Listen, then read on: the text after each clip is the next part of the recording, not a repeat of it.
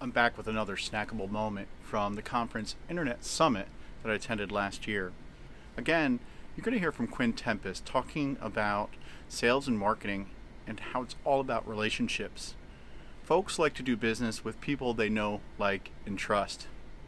Let's hear Quinn on the topic. How many of you have heard this one before?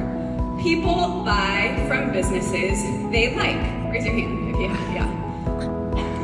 It's a common marketing phrase, and it basically points to the fact that humans are petty and we only buy, hire, or donate to organizations we like. Totally okay. So how do we build likability in the digital world? Well, people like businesses they feel they can trust. So really more than ever before, we are voting with our dollars. We're saying we don't just want a good product, we don't just want a good service, we want an amazing experience with a brand, and we're going to give our business to the brand that gives that to us. And we're going to trust that we're going to get that experience every single time. So now how do we build trust online? Well, it's actually a really simple human fact.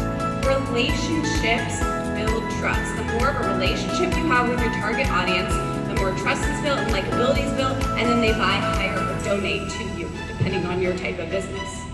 So now lastly, because we're talking about content marketing, please shout it out. What builds relationships online? I didn't hear it, so I'm going to do the work for you. Content.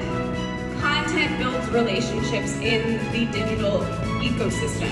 Every single post on Instagram, every blog, every paid ad, every single piece of content you produce online can be the start of a relationship with your target audience that lasts for years to come.